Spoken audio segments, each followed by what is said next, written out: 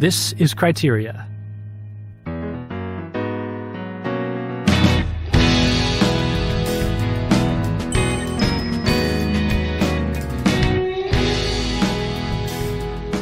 Everybody, welcome back to Criteria. I'm Thomas Miras. I'm here with my co-host James Majewski. Hello, everyone. Hey. So we are here. We recently did a review of this new documentary Lourdes that was released in France in 2019 and now just coming out in the U.S. And now we are here for an interview. Actually, it's our first interview with someone involved in the making of a film that we've done on this podcast. We've talked with many people about films, but never with someone who actually was involved with the making of the film that we were discussing. So today we have here with us the person who had the idea for this documentary and one of the writers, Sixtine Leon-Dufour. Welcome, Sixtine. Thank you. Thanks for having me. So, Sixtine, you are primarily a journalist, correct? Yes, I'm still am. Yes, I'm a journalist, and to tell you the story of this documentary, I was living in the US, actually, in New York for almost a decade. And the first thing I did when I moved back to Paris in 2017, it's to work on this documentary because while I was in New York, I worked with Thierry de Mézières and Alban Turlet, the two directors, on several subjects, and we became friends. And when I came back to France, I knew Lourdes. Maybe I will explain it later. And I told them that maybe we had a subject there because it's a place that it's known all over the world, and especially in France. It brings millions of people every year, but we don't really know it. And when I say that, I mean, in the heart of Lourdes, which was my purpose, was to show the very heart of the reactor, which is the sick people and the caregivers. So that was a very, very beginning of the story. That was very much my experience of this film. You know, growing up as a young Catholic, going to Catholic school, I've of course heard about Lourdes. I've heard about the story. I've known people who have gone to visit Lourdes, but I guess, the way you've described it, this heart of Lourdes, that was not at all what I expected to see it coming into this film. And I was, very, very surprised in a good way. So I think that you were successful on that end. But because, Lourdes people, it's very different going there through with a pilgrimage, which will take you almost 1 week, okay?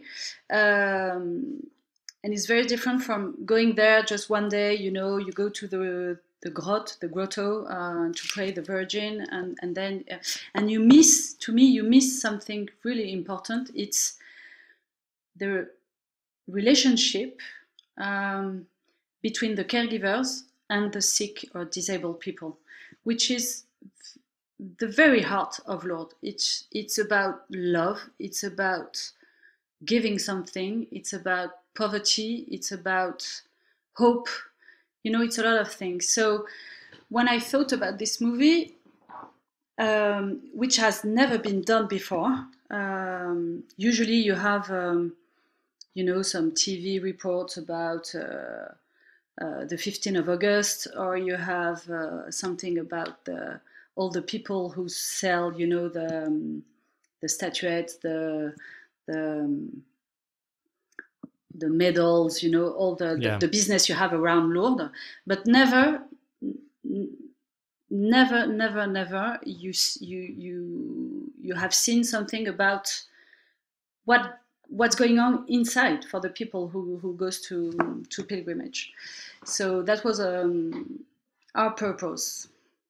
And it was really funny because You mentioned them on your previous podcast, a very good one, I must say. Thierry and Alban, they are not religious at all, the two directors, not at all. But they made several documentaries, a very famous one, at least in Europe. Some of them are on Netflix. The previous one, just before Lourdes, was about Rocco Siffredi, the porn star. So, oh wow! So it was an intellectual gap for them, to go from Rocco Siffredi to Lourdes. But they are what we call in French portraitists.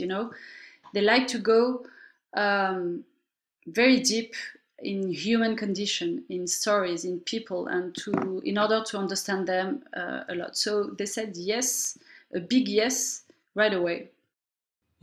Wow, that's very interesting. So I would normally wait until the end of the interview to ask this practical question, but because we already did our review of the film, a lot of people have asked me, practically speaking, where can they see this film in the US? Is there a way that people can find out where the film is playing? Well, yes, you have several movie theaters in some cities, but from my understanding, it depends on the numbers of spectators for the first 2 weeks, and then it will be released everywhere. So that's why we need a lot of word of mouth. I see. Is there I've had people ask me specifically, how can we arrange for a screening of this, or how can we bring this film to our community? Oh, it's very easy. Is there a way to organize a screening, yes, even if there's no theater playing it? Definitely, it's very easy. I will put you in touch with our American distributor. It's what we did in France. When the movie went out in France, it's not an easy subject, to be honest. I don't know how. I know the US, but I'm not American, as you can hear. But in France, it was not an easy. It was a bet, a kind of bet, bringing out a 1 hour and a half documentary on Lourdes. It was a bet. So it began very slowly, but the first day it was already a hit, and then all over France, people, exactly like you said, asked for the movie, and churches asked for the movie to come in that town, and it's exactly what happened. So is there a way, maybe we can put something in the description for this podcast where people can get in touch about screenings? I will give you. Okay, so we'll put an email address then, or a website link in the description, one or the other, whatever you tell us later. Yes, I'll tell you. Okay, great. So people can look there in the show notes for this episode to find that information. So you mentioned your background with Lourdes. Can you tell us a little bit about your history with the place personally? Yes, of course. Because I'm a journalist, so it's my job, and Lourdes is my private life. It began with my mother-in-law, to be very honest, because I was born and raised Catholic. I'm a spiritual person, but I keep it very private.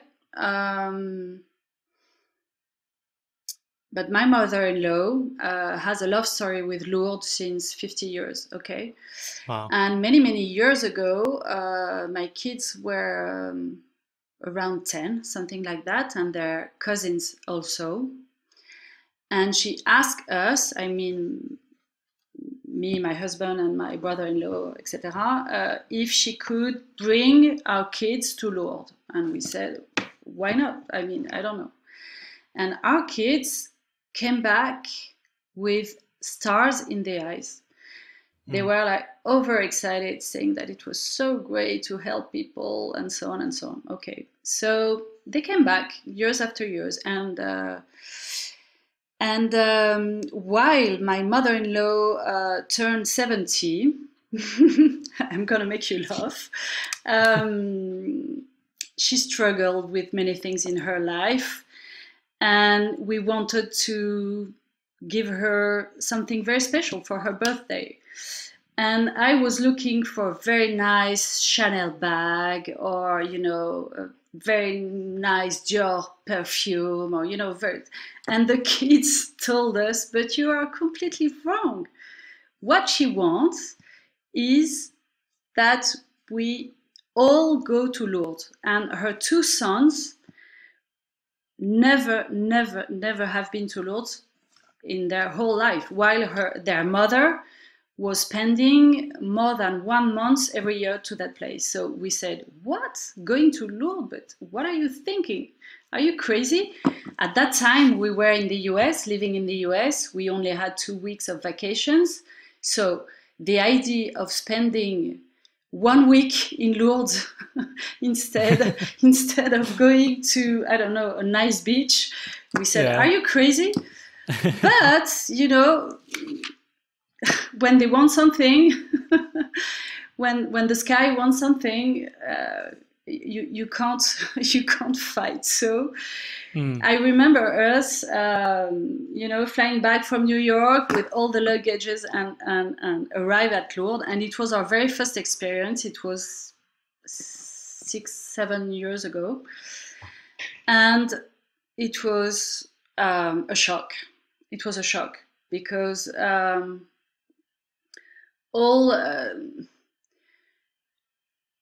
the way you interact with sick people, with disabled people, you really touch the poverty, the simplicity, sick people or disabled people, as you said very well in your previous podcast, we don't want to see them, really. I mean, it's annoying. It's kind of annoying. And when you arrive in Lourdes, you are here for them and only for them. And the best advice a priest gave me is, he told me, okay, you know what? It's your first day. You go to the grotte to see the Virgin, and you said, okay, all your little problems, you put them at her feet. And from now, once you gave all your problems, all your little strugglings to the Virgin, you can give 100% of your time to the sick and disabled people. And what I learned is that you come back richer than just before you go to this place. It's wow. You receive so much. You receive so much joy, so much love, so much hope. It's really shaky. You come back really differently. It was a no-brainer for us once we left Lourdes for the first time that we will come back. And we came back every year to give 1 week wow. Of our time. And honestly, it's nothing in regard of how much you receive back. It's just amazing. Now, this film follows a group of pilgrims from their arrival at Lourdes to their departure. Is that 1 week? Is that a span of 1 week that the film takes place during? Not exactly. All of the pilgrimage takes place during 1 week. Okay. Okay. But we spent almost 6 months there, and we followed at the end. We followed 7 different pilgrimage from April to October, the last one. And it was different pilgrimages because while I was writing the scenario, I wanted to offer the best picture of what Lourdes is exactly. It not it not only bring very religious people, well mannered. You have everything. You have the bikers pilgrimage. You have the firefighters pilgrimage. You have the gypsies pilgrimage. You have everything. Yeah. Wow. Yeah. So we chose 7 of them, and it was not an easy task. It was very complicated, and it took me almost 6 months to find all the people, and they were not together when we filmed them, Right. so they don't know each other. Well, at that time, they didn't know each other, not at all. And what was this process like of deciding which stories to follow or groups to include in the film? It was very complicated. Yeah. Okay. As I knew this place, which was really important, because you need to be an insider as we decided to make this movie, and I think that it's my real asset to the movie is to be an insider. So I knew that you have so many different people. You have CEOs of big companies. You have people who are struggling by the end of the month because they have only $20 left, in the bank. So I really wanted to have people from different backgrounds. So, and as you saw it, for instance, we have prostitutes, and it's the highlight of their year. It's really the highlight of their year. And people didn't know that prostitutes had a pilgrimage, for instance, And by that, I wanted to show that it's a place for everyone. While you are in front of the Holy Virgin, we are all the same. No matter how much money you have in your bank account, or so it was a guideline for us, to show this diversity and a human to go very deep in the human condition, because at the end of the day we are all full of hopes, struggling also with some, I don't know, whatever makes your life, problems or sadness, and we are all the same. We are in the same poverty in front of the Holy Virgin. So that's why I try to have a full range of different people to show the diversity of this place.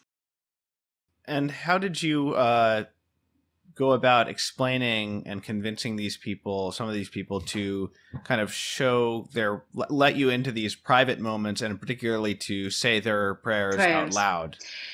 It's a very good question. We didn't want to have voiceovers. Yes. As maybe you have noticed, because we didn't want to.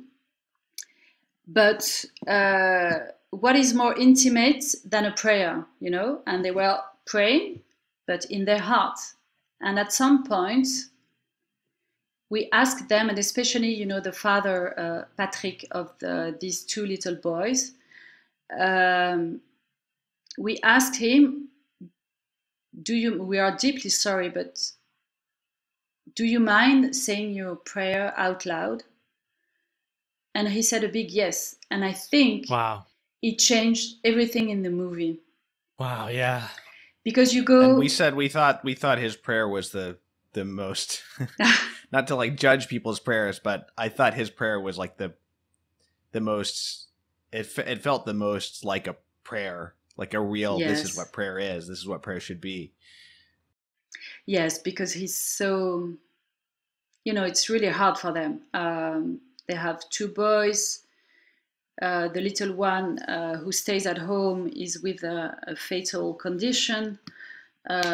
He has a disease which is called the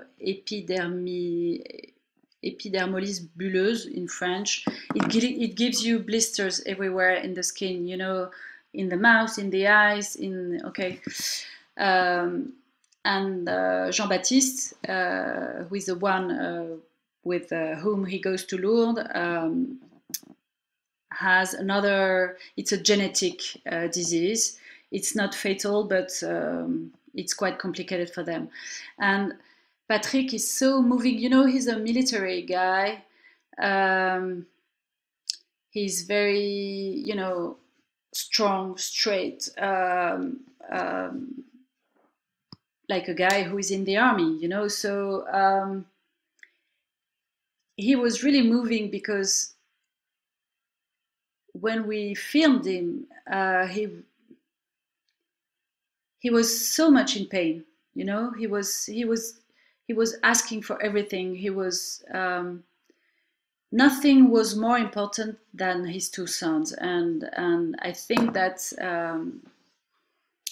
we succeeded in showing it. And yeah.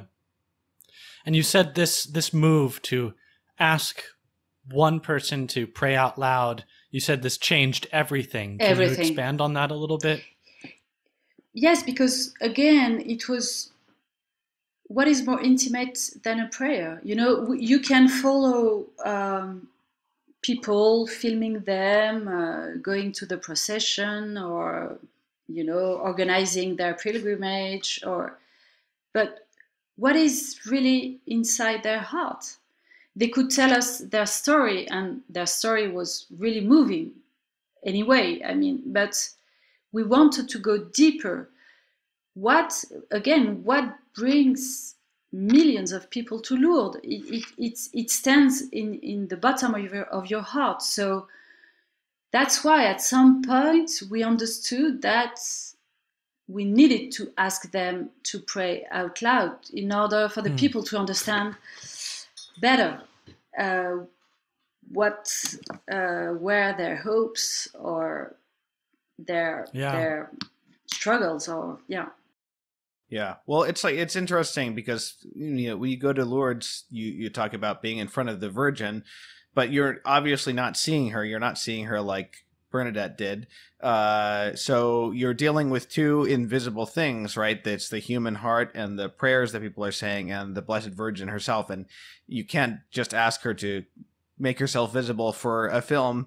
So you can at least ask the people to make their prayers audible. And then you get one part of the invisible reality that is at Lourdes. Yeah, sure. Of course. We wanted to ask about the role of a writer in a documentary. And I'm sure that this varies from project to project. I know this is your first documentary you've written. But what does it mean when you say you wrote this documentary? I mean, how can a documentary have writers? It's all real life. Well, I was the writer, I mean the author and the editor as well. So okay. Well, in France, I don't know how it works in the US, but it's when you work for the cinema, you need to write a kind of scenario, because you can't just show up, and especially in a place like that, with your camera saying, "Hey, you, how are you? Can I film you?" I mean, no, it doesn't work like that. So, and to sell the movie before, you know, to work, because we went to see some producers and to get some money to help us to make the movie. We needed to write the story, and that's where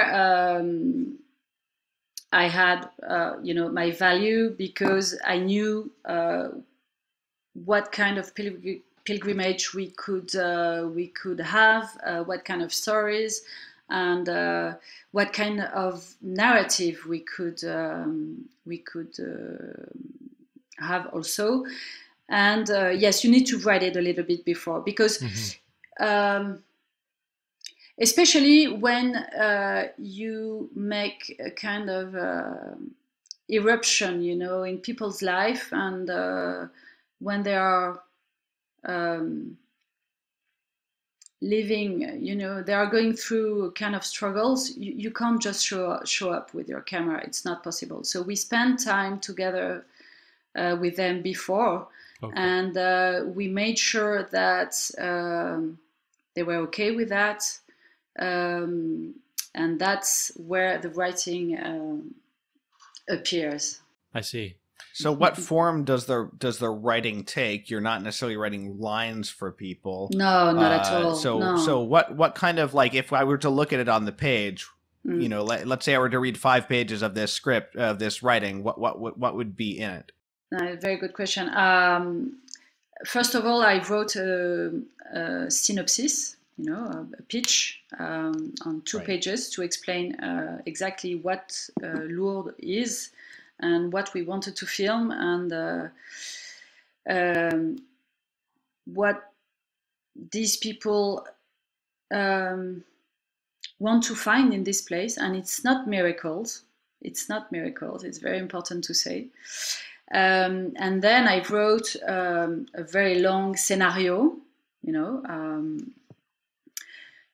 but knowing that exactly as you said, that people won't follow the lines because it's not written. I mean, the lines were not written; they are talking with their heart. So, but I knew their story before, so it was easy. It was easier for me, to write a kind of things, and then they could say whatever they wanted. But I knew Patrick and Laetitia had these problems with their sons. I knew Isidore, the prostitute, what was his story, etc., etc. So I wrote a scenario like exactly for the cinema. So it would say, we're going to see them in their room getting ready to go, or we're going to see the part where they arrive and they're touching the rock, yes. Things like that. Yes, but the difficult part is that Lourdes is a very small place, an ugly one. It's not very charming. And it was very difficult because it's always the same.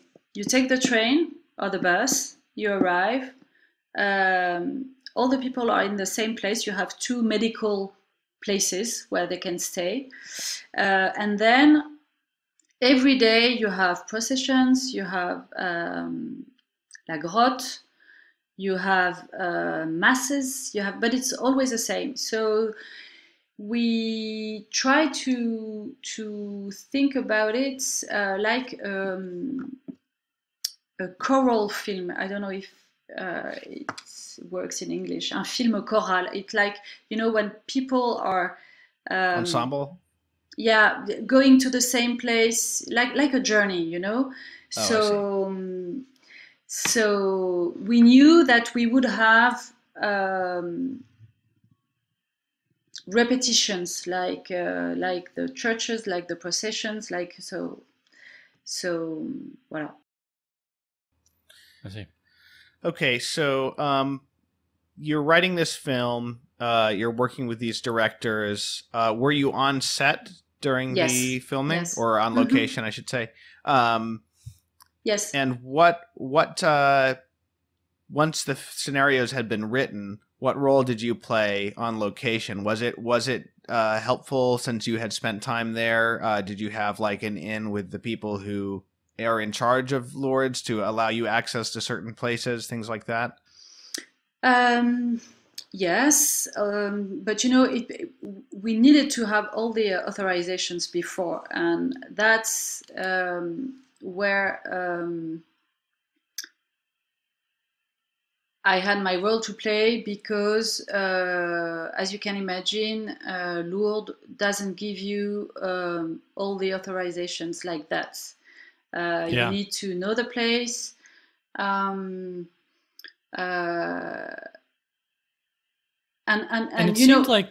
it seemed that Lourdes in this film gave you pretty yes. open access And so I was Totally. I was interested in asking you what it was like working with the institution and how they accommodated the shooting. Totally, you are absolutely right. And again, it was a bet for them because when I called them the first time saying that, okay, I'm Sixtine Leon-Dufour, even though I have an uncle who was a priest, Jesuit, quite famous in France, and so my name helped.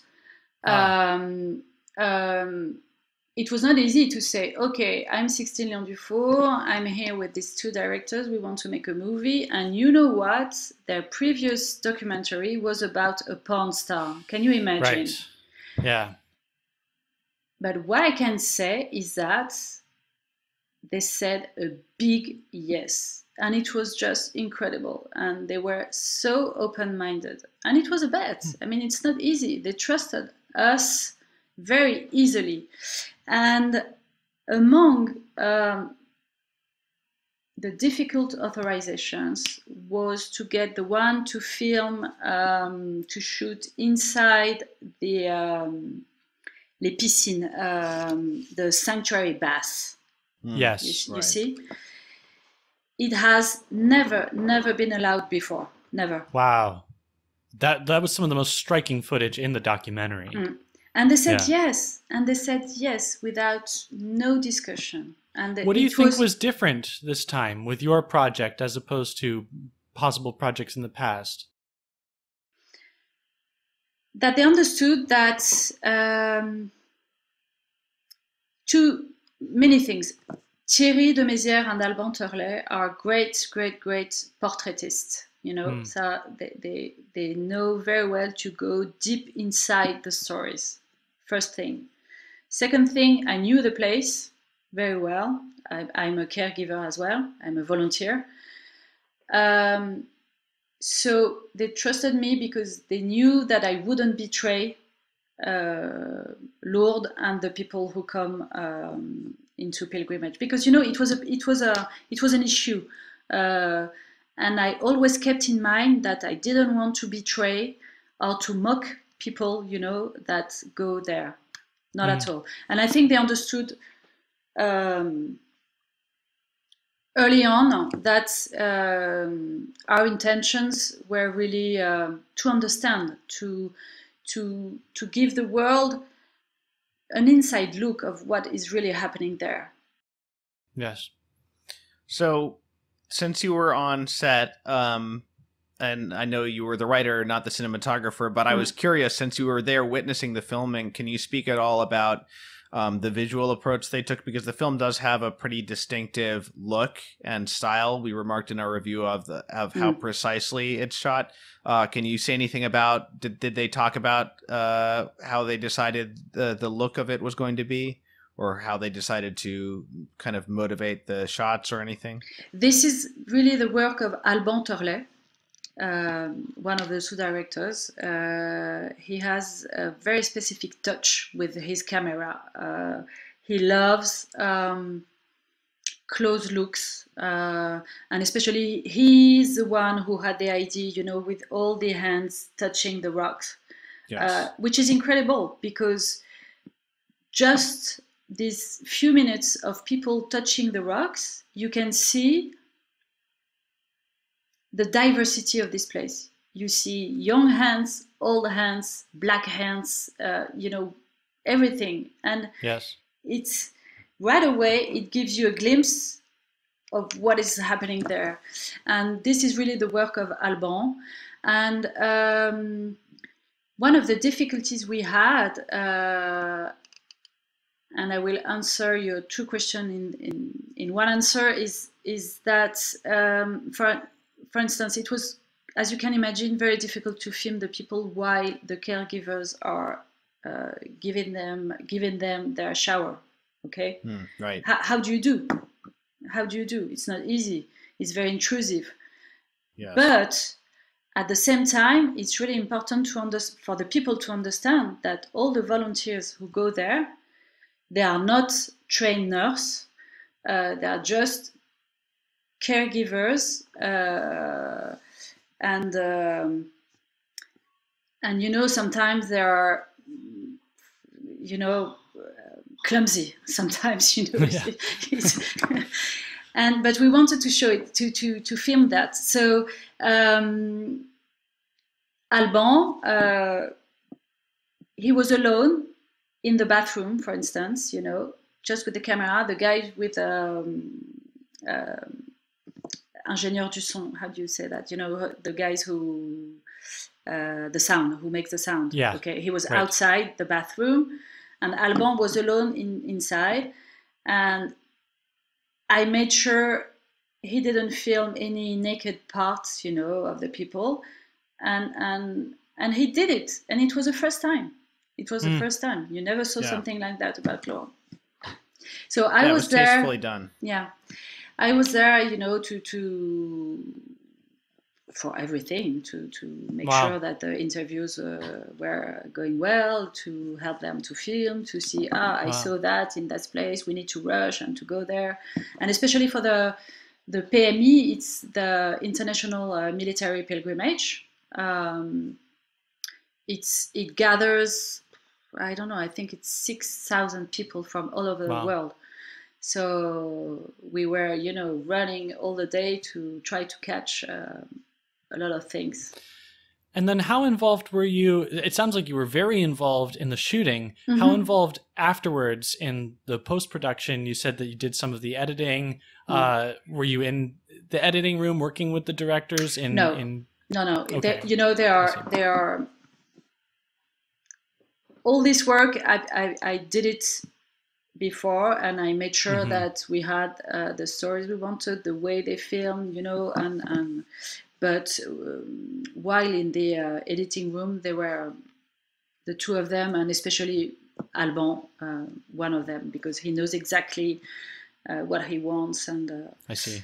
But I trusted them 100%. So as the film was being shot and you were getting an idea of how this was all coming together, when you saw the finished product, when you saw the finished film, what was that experience like for you?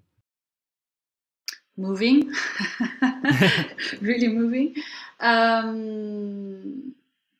Was it what you had expected? Yes, absolutely. Okay. Absolutely. Wow.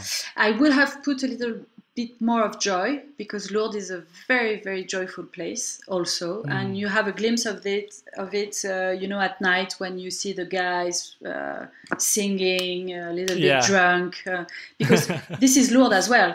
Don't forget that you have so many young people, teens, and they are not religious specifically, they don't go, I'm not sure they will tell you that they go to mass every week, but they give 1 week of their summer to help disabled and sick people, which is just amazing. And as you can imagine, at night it can be it can be. So I would maybe have put a little bit more of this, but that's it. I loved that was included in this, because it helped give that kind of a big picture of the human side of all of this, that it's not like a sort of one-dimensional experience, but this is to me, the whole film gave kind of a foretaste of the kingdom of heaven, of what this means to be a church, a part of the whole body, Exactly. It was one of the most, in terms of levity, one of the most cheerful parts of the film was seeing these young people being initiated into this work, and there's a lot of humor and joy there. It's also some very moving and poignant things, especially at the end when they have to say goodbye to the people. But there's a lot of fun interactions between the young people and the people they're taking care of. I wanted to step back before the film came out, because you mentioned the process of getting this accepted by studios and distributors in France, specifically Mars Film and Canal Plus, I think. So these are large distributors or large studios in France. Yes. Now, are they typically more on the indie side of things, or on the art house kind of? No, not at all. They have a huge catalog of very different things. But first, they love the work of Thierry de Mézières and Alban Terlet, really. So they trusted them. And secondly, it was a big surprise. They said yes in 1 month. I remember we spoke of this idea in September, and in October they said yes, which is just amazing. I don't know who was working behind the scenes. I don't want to say anything, but but you know, it never happens. I mean, in 1 month it was done deal. And you can do whatever you want, but are you sure it's going to be about Lourdes and it's going to be on movie theaters? It's not on TV. And they said yes. And the fact is that it was a huge success. And you know, it was not. It's very important to specify that it was not a film for Catholics, not at all. It's a movie for everybody, and maybe especially for non-religious people, just because, again, it's a film about human condition. It's about poverty, literally and figuratively. You know, it's about hope. It's about love. It's about giving. It's about and this is what moved people in France way beyond the Catholic sphere. Way beyond, and we have been nominated for the César, you know, which is the French Oscars. Wow! Right. It was unbelievable. Wow! Congratulations! Yeah, that's very exciting. So it was. You mentioned all these churches wanting to bring the film to their location, but there was also a lot of non-Catholics who loved the film. Then it sounds like. Sure. Because a lot of towns. A lot of movie theaters bought the movie, so it was on air almost everywhere in France. But what happened on the side is that, you know, in remote places, in rural France, for instance, they said, hey, but the first movie theater is 50 miles away from my town, so how do I do? So we gave them the movie. That's great. What happened? Yeah, that's awesome. There's something higher behind everything that we don't really understand, but we really hope that it will touch the American public, because I think that the story behind that is very universal. You know, it's about love, hope. Again, it's about the time you give. It's about paying attention to your neighbor. And I think, and especially after the pandemic, we need that. We need something, yes, heart to heart, you know? I hope that the experience of the reception of this film in France is repeated here in the United States. And it sounds like there's reason to hope, because there are so many.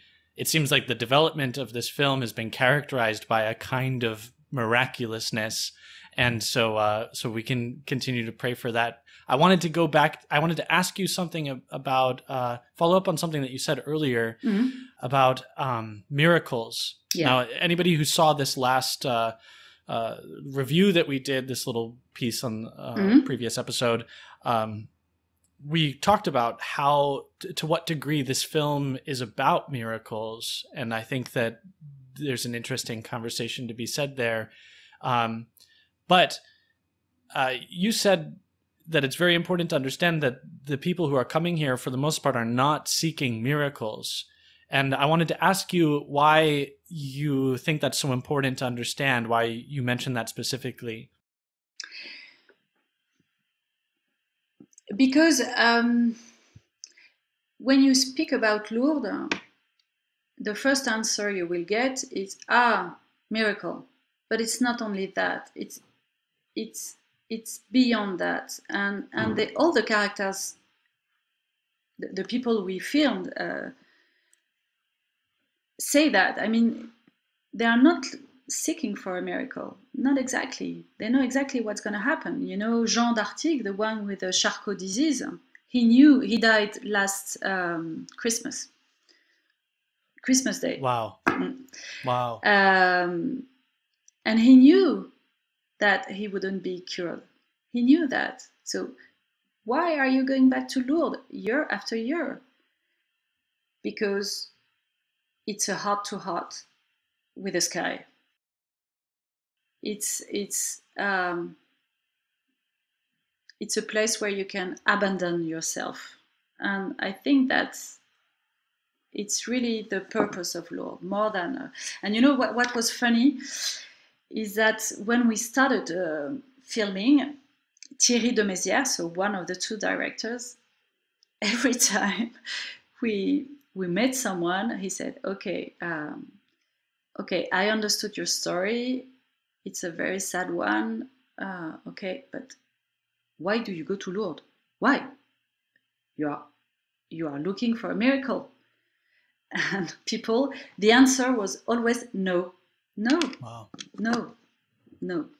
It's about abandoning yourself. It's about letting it go. You know, it's about, give everything, your weight, all the things you have that weighs too much in your life to the Virgin. And then you come back home with a heart filled with joy, love, hope, That's the real purpose of Lourdes, I think. I wanted to ask about how this film has affected the people who appeared in it subsequently to its release. I love them so much. They're incredible. Very positively. Very, very positively. And as you can imagine, it was not easy to see your story in a huge screen all over movie theaters.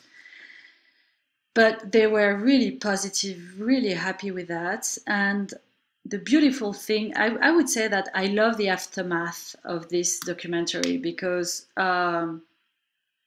you have all these people I meet. I still meet people saying to me, "But I loved it, it touched me so much," etc. But their stories and this group of people, they are just amazing, because, as I told you before, they never met, because we filmed them on different time. And I remember after the premiere of in the north of France, where Laetitia and Patrick, the parents of the two little boys, live, I asked the mother, "So how do you feel? It wasn't too hard for you?" And she said, "No, I loved it. But you know what? What I really want, the one who touched me so much, is Isidore the prostitute." And I said, "What?" I said, "Oh, but I was so moved by his story. This guy is incredible, but I want to meet him. You know why? I can't move. I can't leave my town right now, because I have Augustin, the little boy. He's struggling. He takes tons of medication, as you can imagine, and so she can't leave town." And she told me, "Please, I had few gifts for him and all the girls from the Bois de Boulogne, where they work at night." And I was like, "Are you sure?" And 2 days after, when we have the premiere in Paris, Isidore, the prostitute, told me. So again, I said, "Okay, did you like the movie? Did you enjoy it?" Yes. But he was funny, because he has a very strong Portuguese accent, and he said, "Oh no, but I'm so ugly. I don't like myself." And he was like that, very funny. But he said, "You know what? What I want is to meet the parents of these two little boys." And one day, a few months later, I had the mother on the phone, and she told me, guess where am I? And I said, I don't know. I'm driving. I'm on the highway, and I'm going to meet Isidore in Paris. Wow. So, and we had so many Fiorettis like that. It's just incredible. So, and they asked me to create a WhatsApp group, which I did. So they speak to each other almost every 2 days, 3 days. Wow, that's beautiful. Yeah, it's beautiful. It's absolutely beautiful. And there is this mother, Lydie, of this disabled guy, Cedric, who died just 2 months before the movie. And as you can imagine, it's very hard for her. The movie was coming out. She just lost her son. It was not very easy. And when I asked her, do you want to be part of this WhatsApp group? And she said a big yes. Of course, I want to be part of it. And now she's sending prayers, images, pictures, stories, and they are talking all the time. Wow. And it's really great. I think I read maybe in another interview you did that the young girl, it helps her as well. Yes, the release of the film. It's fantastic. But this girl who had a condition she was being bullied a lot in school and things like that. If you could see her now, you wouldn't recognize her. And her father, which is an incredible guy, and he found a job right after the miracles. They are here for me. Yes. At the end of the premiere. In their town, someone offered 2 jobs to the father. Wow. Okay, so now he's working. He's back on track completely, and he keeps saying me, "But this movie transformed my little girl." And in fact, she's going back to school. She's not bullied anymore, and she just had a surgery, to lose some weight. And she's just and she sings, and she posts videos of her singing all the time on this group. And she's doing absolutely fantastic. That's great. Yeah. And have you been back to Lourdes since the release of this film, and in particular since after this pandemic and the lockdowns? Not last year. It was closed, so we couldn't. But right after the movie, yes, and I felt like I was a movie star myself because because all the people and the film was still out in Lourdes. And I remember taking my service in the sanctuary bath because it's something I like to do. It's really absolutely moving and touching to bath, the people there. And I met Italians volunteer, Croat volunteer, people from all over Europe, even American ones. And they said, but you're the one who made this movie. But I'm so, and so I felt like a movie star. So it changed a lot for Lourdes. It was a lot of people right after asked to go there, and especially they had a lot of an increase of volunteers. Absolutely, absolutely crazy. Yeah. Congratulations on this beautiful piece of work you've done.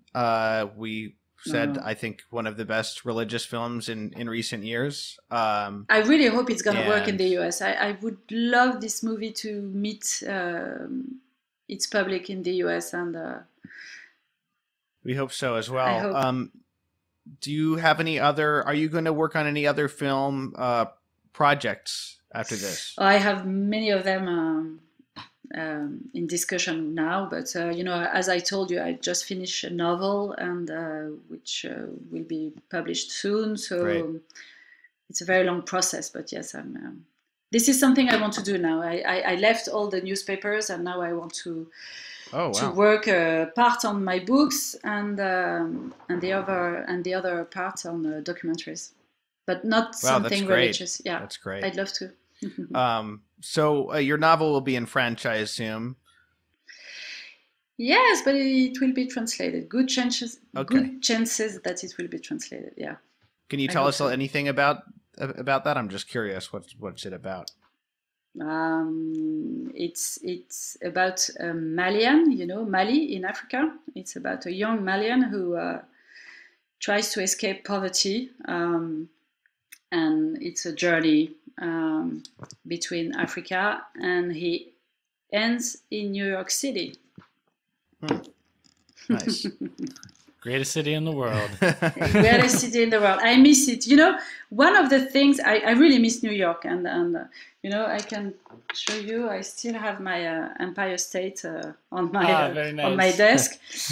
I miss New York a lot. It was a huge part of our life, and among the things I really miss, it's maybe you know it. It's Catholic Underground. You know, by the Franciscan yes, friars. I've been there a couple times. Every month. Yeah. That's great. Voilà. Yeah, I haven't been there for a while, but when I first moved here in 2013, I went a couple times. Yeah. Yeah, it's great. Yeah, they're great.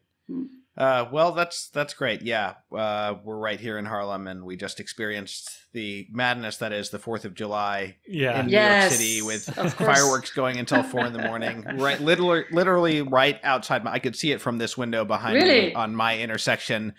Huge fireworks going off until 4 in the morning. Yes, same Very at loud. our apartment. We had fireworks going off right outside of our window. Wow. And we have our poor son, he's only 1 year old. There are these very loud fireworks launching right next to him. He only woke up once, actually. Really? Yeah, amazing. But New York is back, right? New York is really It's back. coming back. Oh, That's yeah, right. for It sure. is. Yeah. We can feel it. Yep. I miss it so much. I loved That's your a good country. thing. I really love your country, and we had an amazing time. It was a fantastic experience. And my kids are more American than me, and I mean the boys are completely Americans now. But yeah, we owe you a lot. It was a fantastic experience. Well, please get in touch if you ever come to visit back in New York City. Absolutely. I will. When the pandemic will give me more opportunities. But yeah, usually I come back 3 or 4 times every year. And my husband has his company still in New York. So, voilà. But thank you so much for your time and for having me. And I'm sorry for my broken English. I would say, excuse my French. We totally understood everything. So, yes. But you know, you can spend the whole day in New York without speaking any word of English. You know that better than me. Yeah. So I practiced a lot my Spanish, but yes, voilà. So. For everybody listening, thank you for listening to this interview. If you were watching on YouTube, please subscribe to the channel. And again, we will put in the description for this episode where people can contact the distributor and get the either find a theater that's playing the film or arrange a screening of their own. So thank you, Sixtine. Thank you so much for having me.